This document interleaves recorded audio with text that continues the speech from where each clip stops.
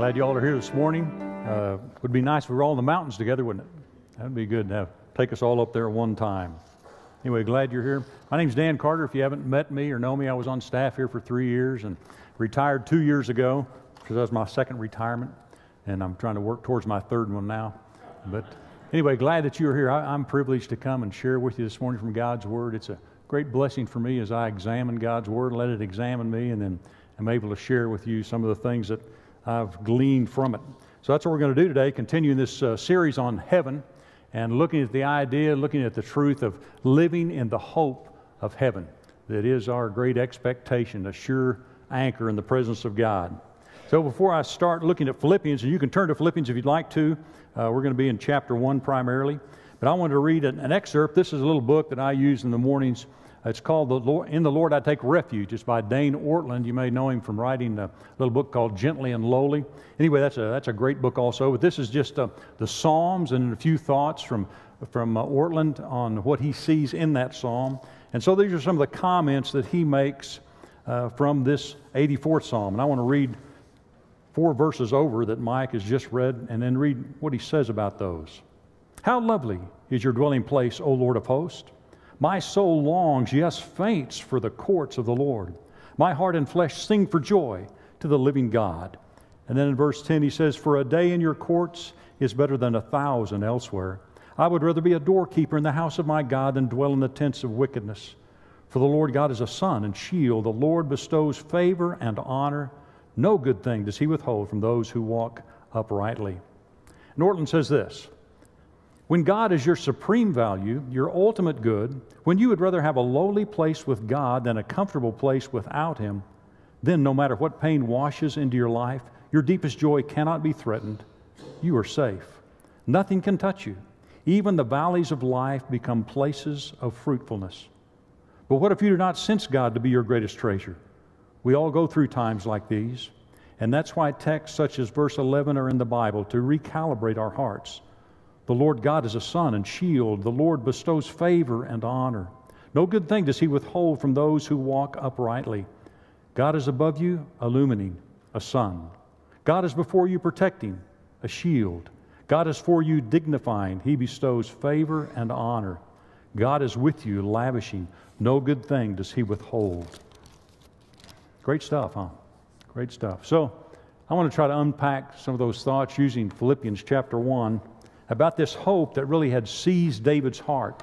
So much so that he would rather desert the kingdom and just be a doorkeeper in the house of God than to dwell in Jerusalem, where there was still much wickedness, even though it was God's chosen people. But just think of that. I want you to think with me as I go into this sermon, some of the things that you've experienced in life, maybe 1 or 2 major events in which you found great joy and pleasure. Something, maybe it's a wedding. Maybe it's the birth of a child. Maybe it's a vacation land that you thought you would never see with your own eyes. Something significant in your life that gave you great joy, made your heart swell with gratitude, and maybe you still think on it from time to time as you go through life. Think about a place like that, because we're going to be comparing the hope of heaven with the best that this world has to offer.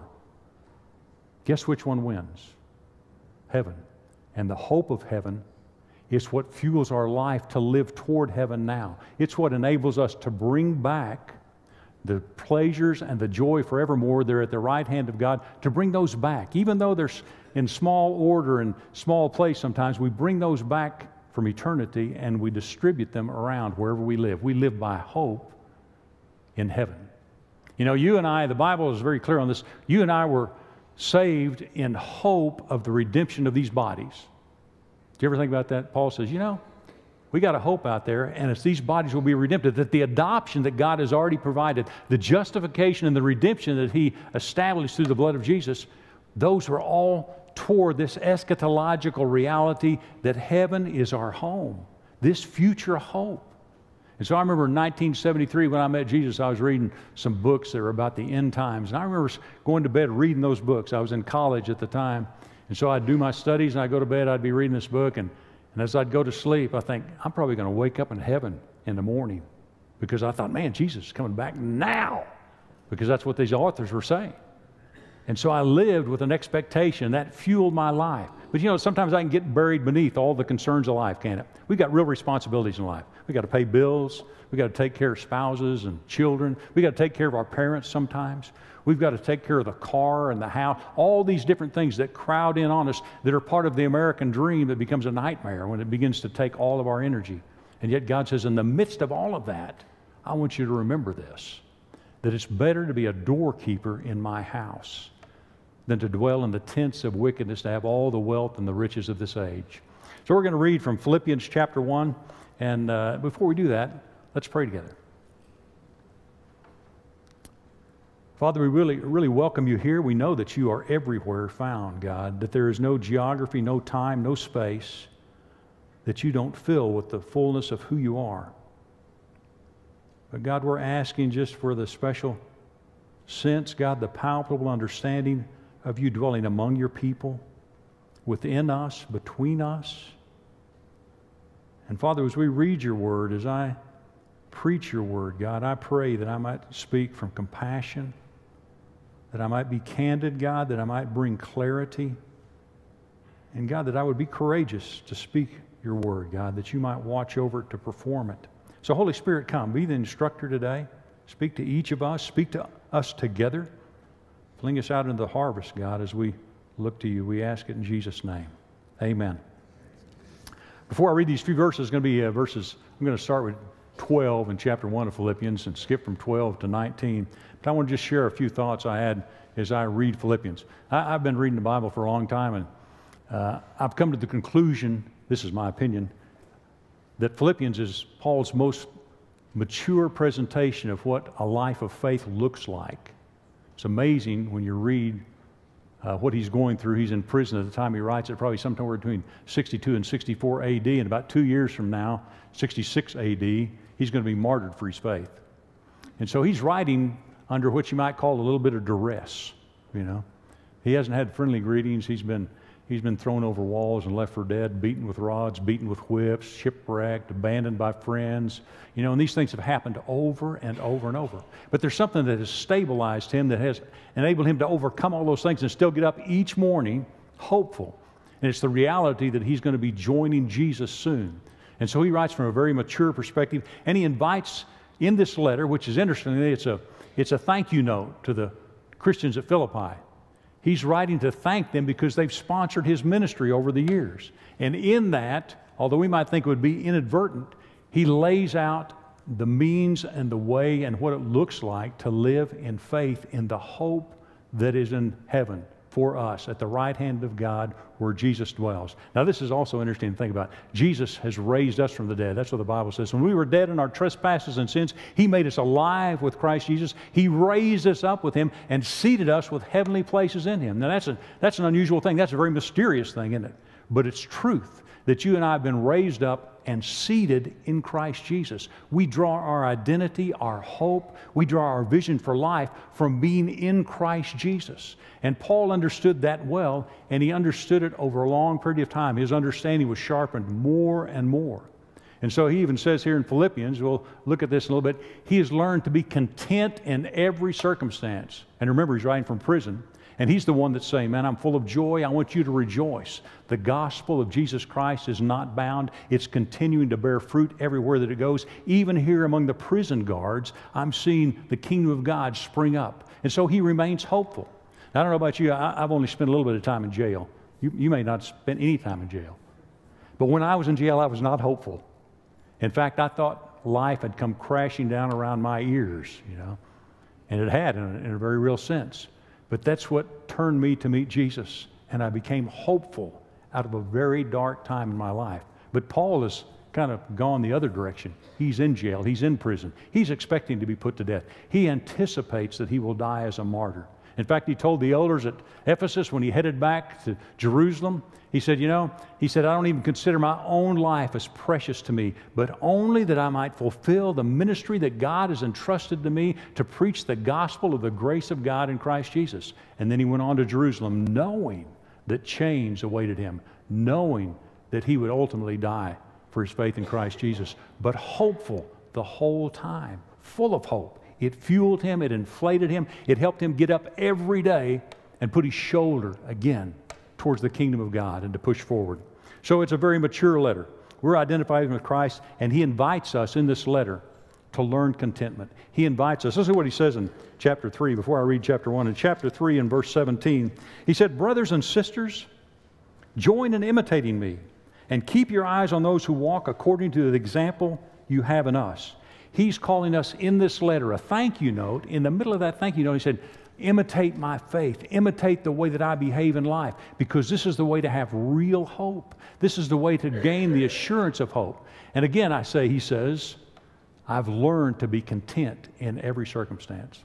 Now, there's no magic bullet in the Christian life. Y'all ever look for a magic bullet for faith? You know, a magic bullet that's just, you know, if I go to that conference, if I learn this particular deal, if I memorize enough Scripture, if I have some kind of experience, wow, I'm going to be on plexiglass floating through the difficulties of life. Maybe you never thought that way. Sometimes I think, oh yeah, there's got to be something out there. It's the next book. You know? Because you know, learning contentment, learning maturity is really like a crock pot, isn't it? We're being steeped in life over a long period of time, and Paul learned contentment. He learned to be content when he was in prison or when he was on the road, when he was enjoying a ride across the lake, when things were going smooth. But he learned contentment in every circumstance because he knew two things. Jesus was with him, and he had the hope of heaven. And you and I have that same hope. If we've called upon the name of the Lord Jesus Christ, we have this hope. It may need to be stimulated. Oftentimes it does. And that's why Paul lays out in this letter ways that we can encourage that hope, ways that we can learn to live out of that hope in Christ. So, just kind of as a side note, you know, God does work miraculously sometimes. He heals bodies. He provides finances. He races to our need and instantaneously lifts us out of the mire. But most of life is like a crock pot. That's the way God works His will in us through the regular regimen, the routines of life, the trials and tribulations that we incur as we walk with Jesus. And so listen to this, verse 12 of chapter 1. I want you to know, brothers and sisters, that what has happened to me has really served to advance the gospel. And then skip to verse 19. For I know that through your prayers and the help of the Spirit of Jesus Christ, this will turn out for my deliverance. As it is my eager expectation and hope that I will not be at all ashamed, but that with full courage now as always, Christ will be honored in my body, whether by life or by death. For to me is to live. For to me to live is Christ, and to die is gain. If I'm to live in the flesh, that means fruitful labor for me, yet which I shall choose I cannot tell. I'm hard pressed between the two. My desire is to depart and be with Christ, for that is far better. But to remain in the flesh is more necessary on your account. Convinced of this, I know that I will remain and continue with you all for your progress and joy in the faith, so that in me you may have ample cause to glory in Christ Jesus because of my coming to you again. This is a very interesting dilemma he's in, isn't it? Go home to be with Jesus, stay and help the saints grow. Go home to be with Jesus, stay and help the saints grow. And he's pulled between these. He would rather depart and be with Jesus. Isn't that something? He would rather depart and be with Jesus. But he knows that God has called him still to these people in Philippi and other churches to write them letters, to pray for them, to continue to exercise his spiritual energy and pour into them faith and hope through Christ Jesus. So I was thinking as I read that, I think about Martin Luther, who I really like to read after Martin Luther. He's very quotable. So one time he had one of his supporters, a man who'd followed his ministry for years. Martin Luther was deep into the Reformation. Everything that he did had a cost with it. He was under papal bull that he be killed. Anytime you make him meet him on the road, you could kill Martin Luther and you wouldn't have any guilt incurred. So he was a man under much pressure for many years. So one of his followers came to him one day and said, "Brother Martin, I'm praying for you that like Hezekiah, God would give you 15 more years." And Martin Luther looked at him and said, "I don't want 15 more years." He was like Paul. He would rather depart. He had this great hope to finally see him face to face, the one who had died for him. He had this great hope. And he said, "I'd rather depart and go be with Jesus." But he said, "I'm going to stay. God's having me to stay to continue to help you, to encourage you in your faith." Now, it's a very interesting dilemma he found himself in, one that at points sometimes we may feel the same way, but maybe not for the same motivation. But there's that hope that's beyond us that's calling to us. And until we see Jesus face to face, we will never realize the full assurance of hope. And yet we have that hope because Jesus is at the right hand of the Father. And in Him is pleasure and joy forevermore. How many of y'all would like a little pleasure and joy forevermore? That sounds too good to be true, doesn't it? I mean, forevermore? I mean, you know, I went to Wonderland. It didn't last that long. Yeah. I mean, I even made Disney World, and it's still, you know, I lost the pleasure somewhere. I bought a new car, and it smelled really good. And then my daughter spilled a big cup of milk in it and didn't tell me, and the summer heats heated it up. And my pleasure, my joy were gone. Little things that irritate. You got to remember, Paul is in prison. Not a nice jail. Not a lot of recreation to be had. No TV, no phone calls. If you had any food to eat, you likely got it from a friend that remembered you and brought it to you. And yet he's in this facility. He's under this trial. He's hopeful. He's glad that Jesus will be glorified in his life or in his death. And something else about that, basically in the 3rd chapter, he said, this is the normal Christian life in hope. This should be the norm for those who believe in Jesus. But you also have to remember, he learned this over many years through many trials. And if you and I are going to learn it, we're going to learn it through many trials. We're going to learn it slowly.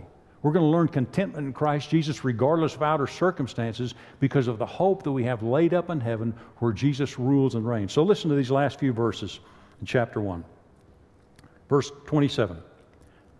Only let your manner of life be worthy of the gospel of Christ, so that whether I come and see you or am absent, I may hear of you that you are standing firm in one spirit, with one mind, striving side by side for the faith of the gospel, and not frightened in anything by your opponents. This is a clear sign to them of their destruction, but of your salvation, and that from God. For it has been granted to you for the sake of Christ that you should not only believe in Him, but also suffer for His sake, engaged in the same conflict that you saw I had, and now hear that I still have. Have you ever had one of those breakfast box deals, you know, where you have a scripture and you pull it out, you know, and it says something really nice? You know, maybe like, I can do all things through Christ who strengthens me, you know. Have you ever pulled one out and it says, man, I'm called to suffer for Jesus? It's been granted to us not only to believe in the Lord Jesus Christ, but to suffer for His sake.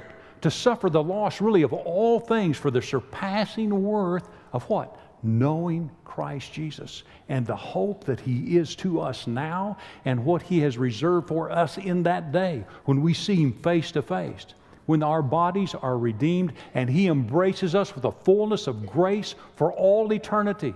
I don't know about you, but I've had some really good experiences. Remember I told you to think about an experience that kind of lifted you up out of yourself, made you grateful and joyful, and you occasionally recall that to mind, maybe on a regular basis. I've had some great experiences, but they do not hold a candle to what's going to occur when we see Jesus face to face. And by the power of His authority, He will raise our bodies to newness and conform them to His own likeness. That's what we were made for. We were made to be like Jesus, with Jesus, one with the Father, by the Son, in the Holy Spirit. We were made for this. And Paul is writing to these people and saying, you know, this is what you need to have your mind set on. Those people who are heavenly minded, having this hope that gathers all their thoughts around it, those are the people that are really useful in the earth. I mean, really useful, right? Are there any politicians in here? You know, they're really not that useful. I mean, unless they understand the hope of Jesus and take that into their decision-making power, unless they take that into their relationships. How about a successful business? Jeff Bezos is pretty successful. You remember when $1 million was a lot of money? You remember when $1 billion was a lot of money? Pretty soon we're going to be remembering when $1 trillion was a lot of money, aren't we? So here's Jeff Bezos. I don't know what he's worth today. It depends. It's $150 billion. It's going to be hard for him to spend that next Friday. $150 billion. But he's not worth as much as one person walking in the streets of San Jacinto with hope in their heart and sharing the goodness and the love of God with one individual that comes to faith in Christ Jesus because of the testimony of the hope of heaven that's found in Jesus. You know? So people that are really heavenly minded, that's us. We're the people of God. Those who are heavenly minded have eternal impact. Isn't that amazing? That's wonderful. So Paul tells us as he goes through this letter, how can I live in a way to imitate him? This guy's full of hope in a bad situation. He's rejoicing. He's the one telling the people on the outside of the prison to rejoice. How did he come to this? How did he learn this contentment? How did he get so hopeful that he rejoices that the gospel is proclaimed even by people that are just trying to hurt him by the proclamation of it for the wrong reason? How did he get there? He shares some things in this letter. So I wanted to relate some of those to you. It starts with this: acknowledge Jesus as Lord, because heaven, let me tell you something about heaven. Heaven is by invitation only.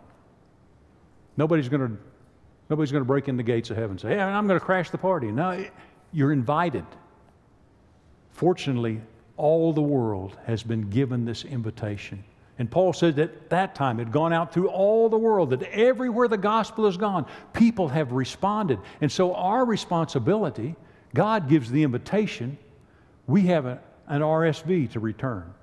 Respondez, s'il vous plaît, which in French means respond if it pleases you. Does the gospel please you? Does the gospel that Jesus, who loved you, died in your place, rose again on the third day, went to the right hand of the Father, and prays and intercedes, representing you now, today, so that you are secure, that your hope in Him will be fruitful, that you will see Him face to face? Does that please you? Then the RSVP is this: Jesus, you are Lord. Because if you confess with your lips that Jesus is Lord, if you believe in your heart that God raised Him from the dead, you will be saved. Everyone who calls upon the name of the Lord will be saved. Not one will be ashamed of their hope. This is where Paul started. He started when he got knocked off a donkey and blinded by Jesus on a roadside. And he said, Lord, who are you? And Jesus said, I am Jesus Christ, whom you are persecuting. And Paul's acknowledgement of Jesus from a life of pursuing and persecuting the church to one who declared Jesus as Lord went from despair, went from anger to one of hope and peace, and put him on a road that led to great contentment. And it's the same for us. He says this in several places, but he says to Euodia and Syntyche. I looked this up. How do you say this lady's name? Chapter 4. Nobody knows, but they play like they do.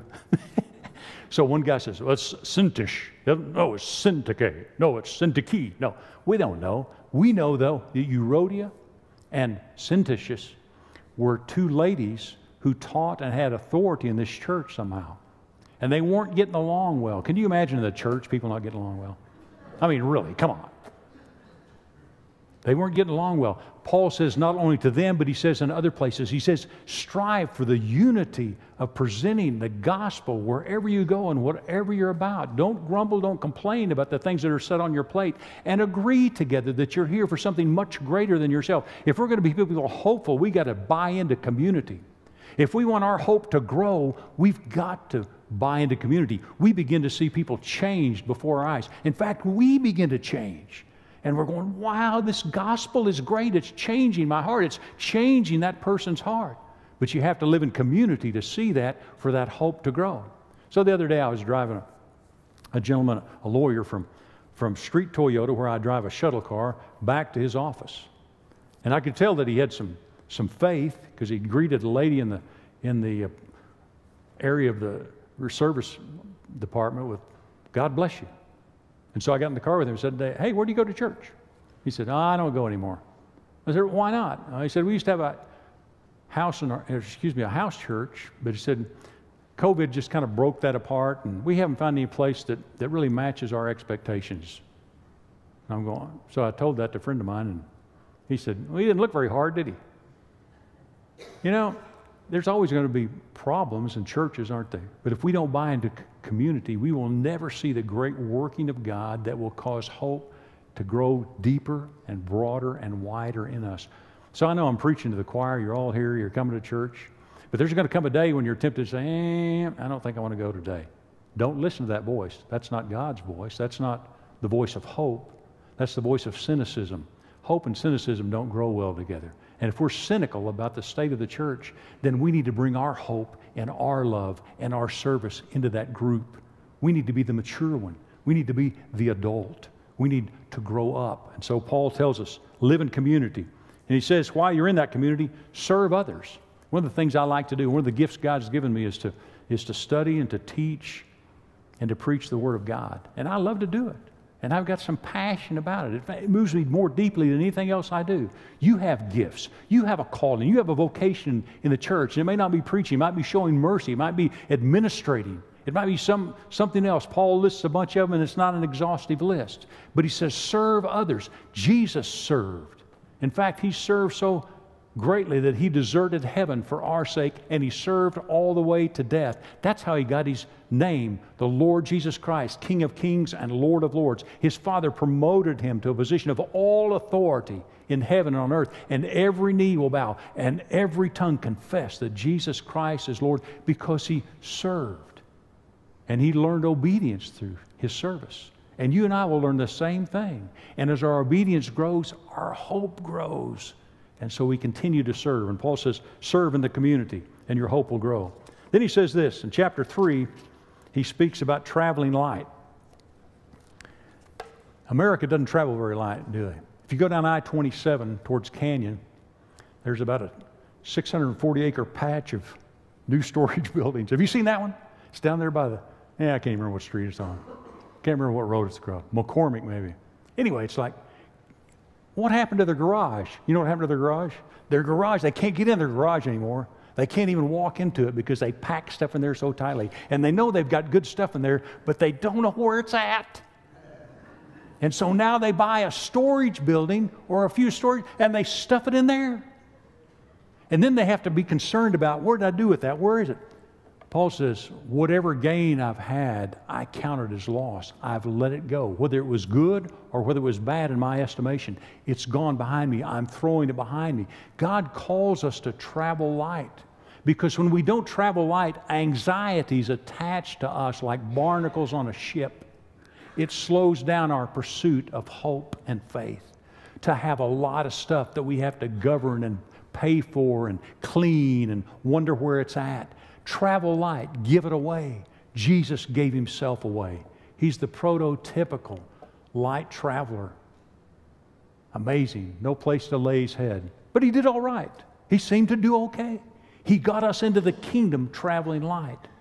Probably the same thing will happen for us. So listen to how Paul says this.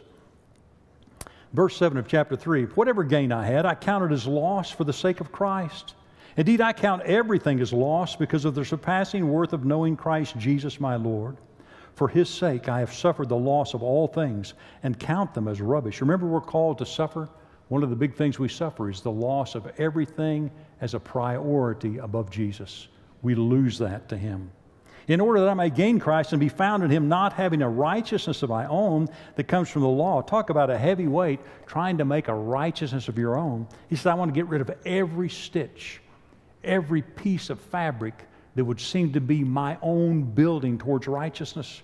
But I want to know that which comes through faith in Christ, the righteousness from God that depends on faith, that I may know him and the power of his resurrection and may share his sufferings, becoming like him in his death, that by any means possible I may attain the resurrection from the dead.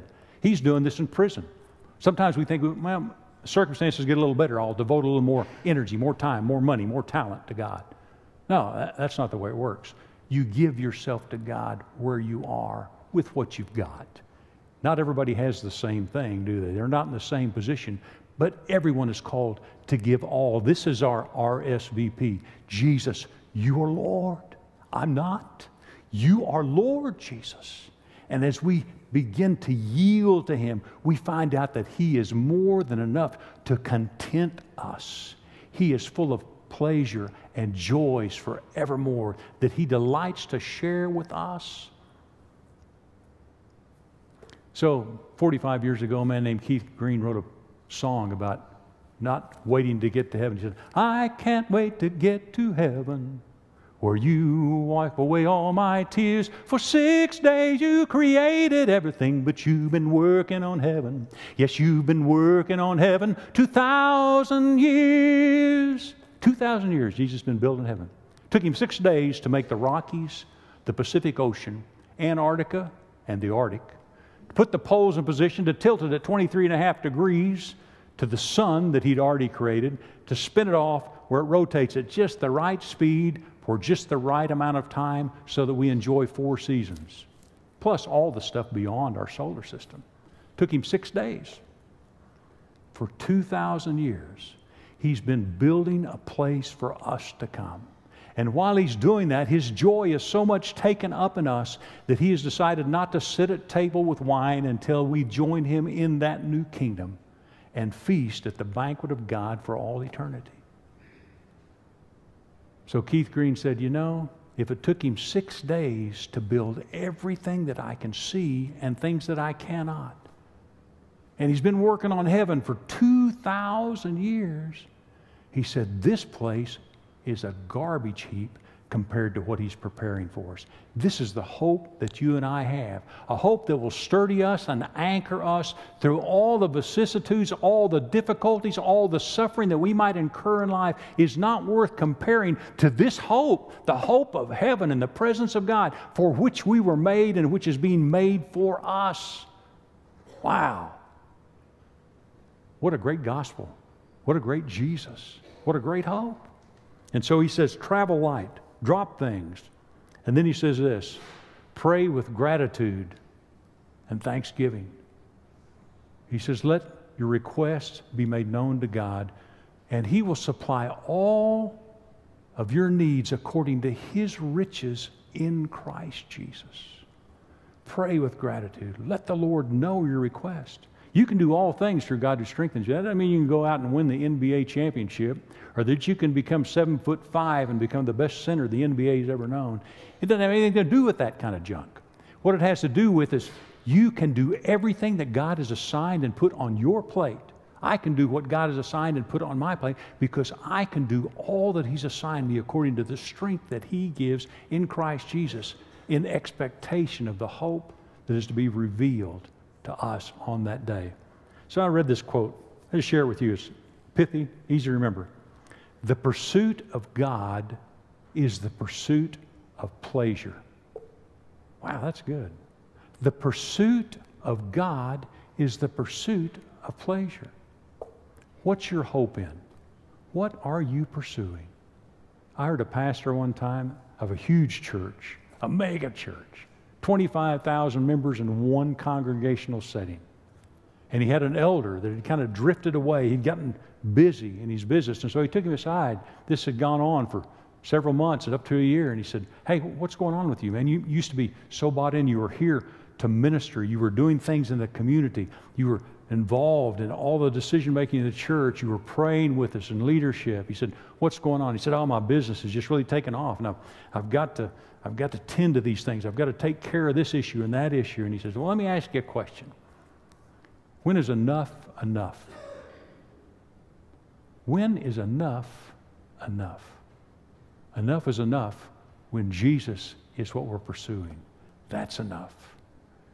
The pursuit of pleasure is the pursuit of God. What are you pursuing? Let's pray together. Father, we want to thank you, God. Thank you that you pursued us. You pursued us all the way from glory, from the majesty that you enjoyed with the Father and the Spirit from all eternity past. You pursued us out of that place to bring us back home. You gave up your life. You died in our place. You paid our debt. You redeemed us. You adopted us. You justified us. All these great words because you loved us to bring us back home. So, Father, help us. We bring our hearts to you. We pray you'd help us to lodge our hope in you, that we do these simple things that Paul was doing, that he had learned contentment in, God, giving himself away. Help us to be givers, God. Help us. We need more grace. You've got it. We ask it in Jesus' name. Amen.